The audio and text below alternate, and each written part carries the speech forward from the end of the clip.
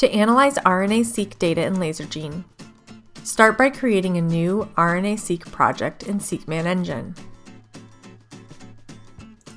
Choose the transcriptome/RNA-Seq workflow and reference-based assembly. Next, load your genome sequence or template package, or download a genome from NCBI. Here I'll be working with the genome template package from the DNASTAR website. Then, select what features to use as genes for expression analysis. Next, select your read technology and load your reads. Here I'm assembling Illumina reads from multiple tissue types, so I'll check Run Multi-Sample Data as separate assemblies, and then group and name each experiment.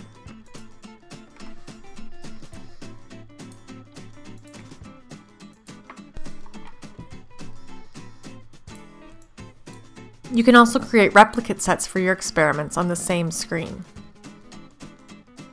Next, review the assembly parameters, including options for normalization and variant detection.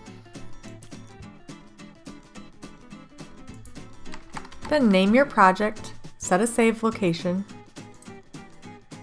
and click Start Assembly.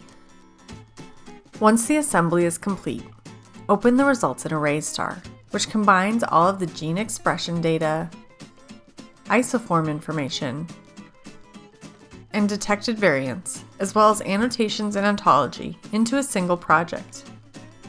Here you can compare gene expression values between experiments using scatter plots, heat maps, and line graphs. Filter the data to find genes, isoforms, or variants of interest based on a variety of signal and annotation values.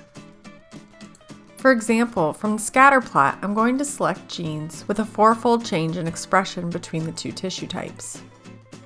I'll then filter this selection to locate genes with log2 RPKM values greater than or equal to 10 in either experiment.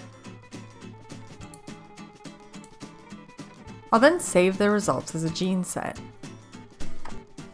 I can view this set in the gene table to see detailed expression and annotation information for each gene.